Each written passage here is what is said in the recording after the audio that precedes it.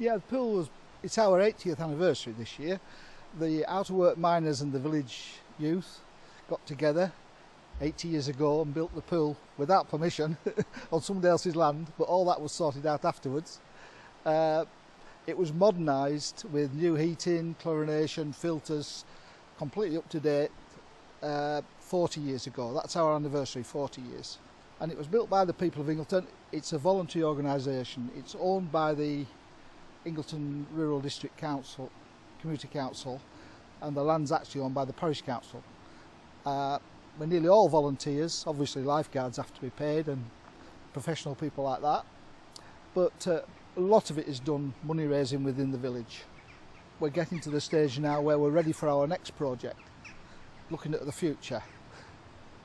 Number one, we do it for our children, because my children, everybody's children, have spent the youth down here. It's like a youth hostel, a youth club.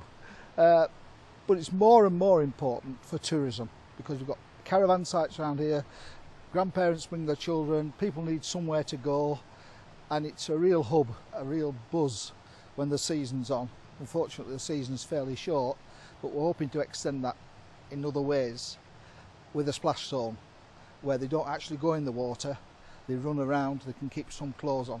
So we should get 2 months extra use out of the pool by doing that.